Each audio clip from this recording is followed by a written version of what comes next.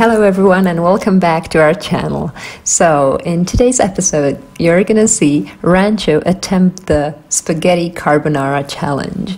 It is a challenge that we invented, and in this challenge Rancho has to hold three things in his mouth, and these three things are actually all ingredients of spaghetti carbonara. It's spaghetti, it's bacon, and it's an egg.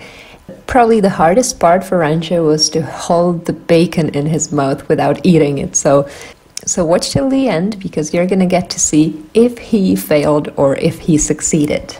Okay, enjoy.